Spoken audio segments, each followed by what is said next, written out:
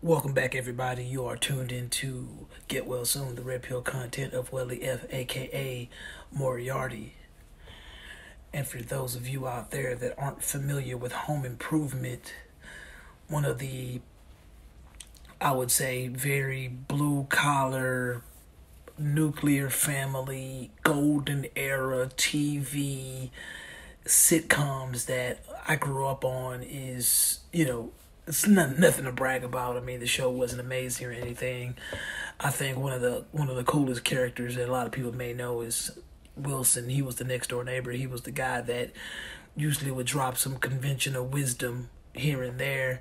I can't even remember if Wilson was married or not, but something tells me that he was. If he wasn't married, he was definitely a MGTOW kind of guy, and he pretty much just was at peace with being in his home. And if he can give some guidance to somebody, he enjoyed giving it to Tim, due to the fact that Tim was a guy that was married and had 3 kids in an era where being a man and being a father was still something to be cherished. Not saying that's not the case now, but obviously we know that we live in a time right now where third and fourth wave feminism has basically slowly erased the need for a man. And whether you have noticed it or not, you will hear more women willing to go into surrogate situations, or go into situations where they adopt, or just maybe even co-parent with a best friend. I haven't really found any data saying that that's something that is happening, but I'm almost certain if I dig a little bit that there'll be plenty cases of 2 homegirls maybe just kicking it, just wanting to raise a kid, maybe even adopting a kid that was a family member. But once again, we're in 2020, and the need for a father figure is constantly being denied. It's constantly being we're constantly being reminded that the father figure isn't needed, and it's not a reminder that is necessarily a true reminder. It's just a forced reminder. They're letting us know that they don't need us, and they will do whatever it takes to devalue us. I was on Reddit earlier, and I was just scanning, and I came across this Bumble post by some chick, and I went ahead, scratched out her face. I can tell you one thing. It was a picture of a woman, didn't have any makeup on. She's obviously at a pool. She's enjoying herself, but obviously her Bumble tag, in my opinion, is disrespectful. And that's why I came to record today, because I felt like I just wanted to have a little rant. She says making the same amount of money as a man and still never paying for a date. All right. I've realized more and more that women brag about this because they know that men are getting the shitty end of the stick in this situation. When I was doing my IG live the other day, I kept hearing, the term high value woman. I kept hearing about, women needing to do this and men needing to do this to keep a woman. Just a lot of, and obviously on my IG lives, I'm a lot more in the middle, and I just, I play my cards right when I'm having a conversation and it's a mass female listening audience. Definitely not cucking it up or anything like that, but I'm an open ear, because in that setting I'm observing. So as I was observing some of the comments and listening to them talk, one thing that was interesting to me was that I asked a question about a high value woman, and I basically said, who gives the woman that value? And pretty much all the women could agree that they said, I give myself that value.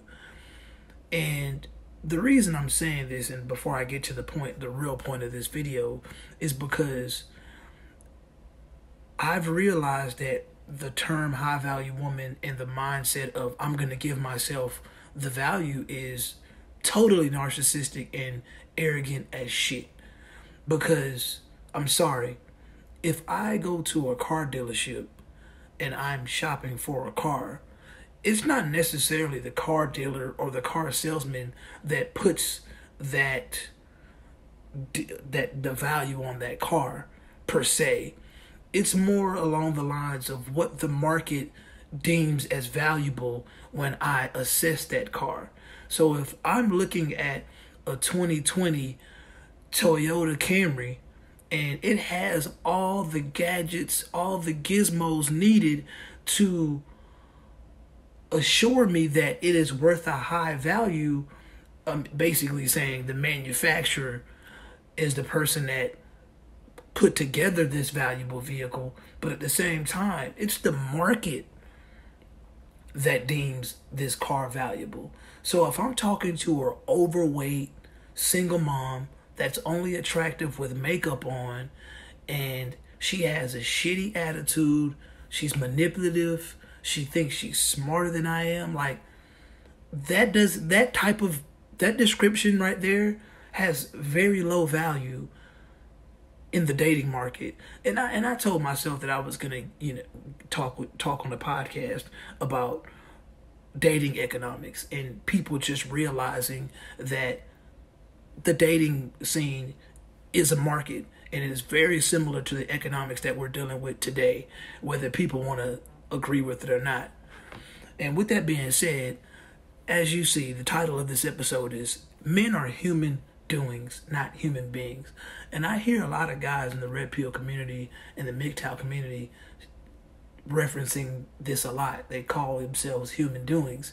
And when you see young women on Bumble, Tinder, and all these, OkCupids or whatever, all these other dating sites, and you see their demands, you see that they're bold enough to say what they want of men, you realize that they don't look at us like beings. And I'm pretty sure you've heard me say this before. Men are simply utilities. We are tools. That's all we are. We are there to fix their emotional and physical problems. That's really it. And we're literally there to be their punching bags 9 times out of 10. So that's one of the reasons why I felt like it was necessary to reference home improvement in this, because for all of you that don't know, that was one of the bases of the show. Although his home life wasn't easily fixed, he can go into his he was basically had his own TV show with his partner Al. Al was definitely a blue pill simp. When I was growing up, the whole time I thought Al was gay, but that's a story for another day. But the fact of the matter is, although they both were blue pill, the fact of the matter is, what he was doing on his show was the actual process of fixing things. And when he went home, he actually couldn't fix those things. But long story short, overall, the men are looked at as fixers. That's what men are looked at it for. Like, honestly, we don't serve any other purpose. And it's sad to say, but to me, it's a realization that I came across, in the past 5 years. When I turned about 29, 30, I realized that if I want, and at that time, 29, 30, I was still sort of interested in a relationship. And I just told myself, hey, I need to be a better fixer. I need to be able to do more. I need to be able to do things to increase my value. Because once again, when it comes back to the market, something that we talked about on the IG Live a couple of times is, you keep hearing this argument, hey, can a woman cook? Can a woman cook? Well, can a man build a house? Can a man build a house? Well, one of the best arguments you're going to hear is, well, I don't got to build a house every day, but somebody got to cook every day. And me personally, I think the whole cooking thing, as you see, even with what we're going through right now in America and all around the world, one of the essential businesses today open in most places are grocery stores and drive-through restaurants and restaurants in general. Because when it's all said and done, people can go grocery shop, men can go, grocery stores are not female only. Trust me, anybody can go in a grocery store and get pre-made food if they need to. Also, if you want to get pre-made food, you can go to a drive-through restaurant.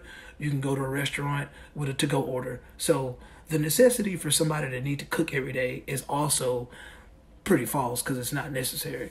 But for a man to be required to build a home or to change a flat tire or to do anything around the home, it's 2020. A lot of stuff, and I've said this too, a lot of things have become automated. There are a lot of gig jobs out there where people will come and do this for the convenience of you not having to do it. You probably take 3 hours to do it. There are professionals that could do it in 90 minutes. So just keep in mind, men are fixers. Men are only needed in times of peril.